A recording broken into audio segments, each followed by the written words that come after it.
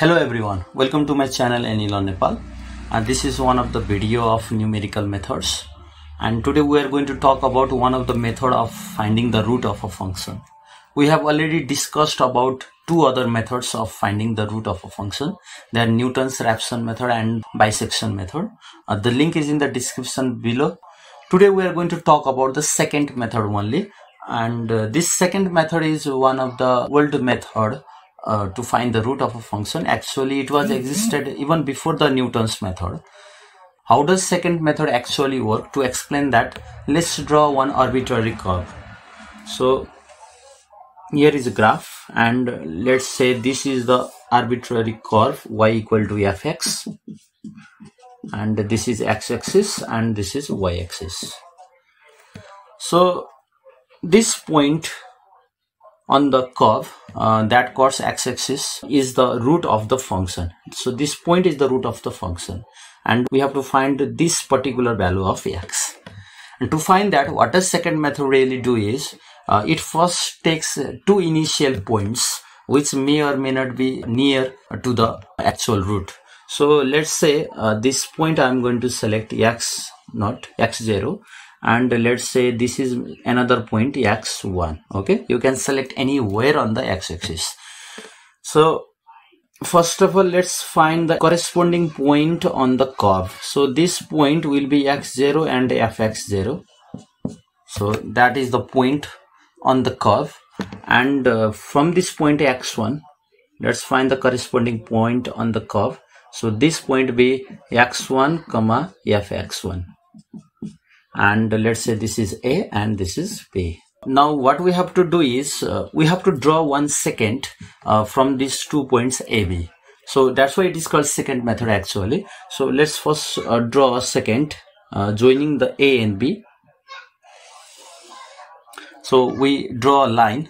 As we can see, this secant crosses the x-axis at some point.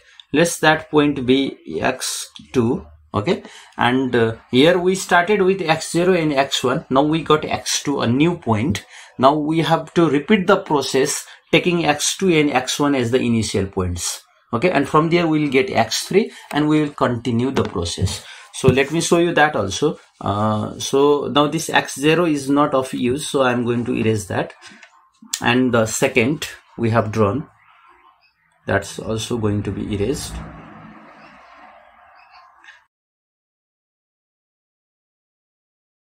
Now we have to restart the process with this x2 and this x1. So let's find the corresponding point. So this is the x2 comma fx2, and x1 corresponding point is already there. Now let's say this is C.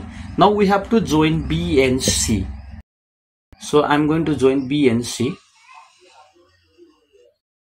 Again, this new secant crosses the x-axis at one point. So let that point be x3. Now again, taking x2 and x3, now x1 will be of no use.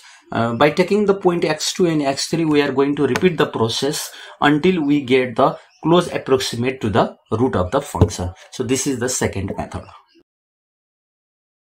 Now let's find the mathematical expression for the secant method.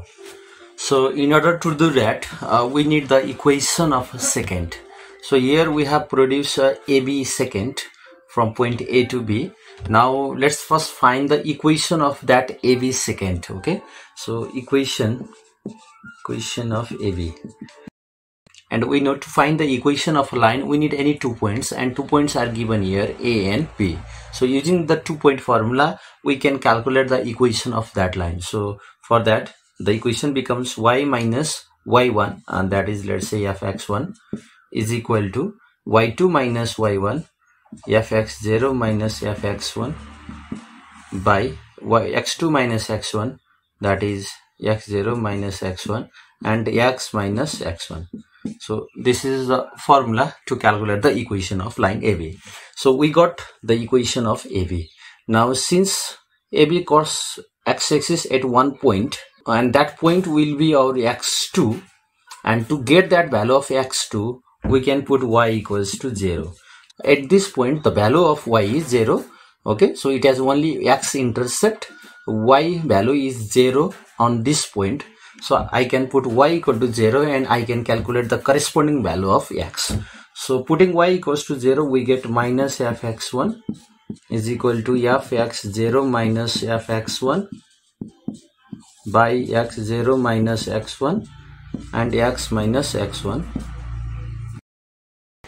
Now let's find this value of x. On solving, we can get x equals to x1 minus fx1 x0 minus x1 by fx0 minus fx1. Now this value of x will be x2, so I'll write here x2. Now this is value of x2. Now using x2 and x1, we can get another value of x, that will be x3, and similarly we can write x3 is equal to, so here is 2, so it becomes 1, that's why here is 3, so it will be 2 minus, and fx2 x, so 2 value of x2 there is x0, so value of x3 there should be x1. Okay, so x1 minus x2 by fx1 minus fx2. So like this we can get x3 value.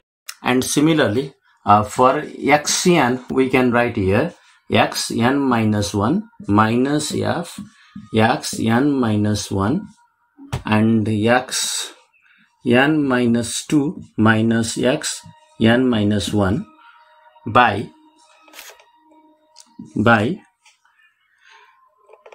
fxn minus 2 minus fxn minus 1.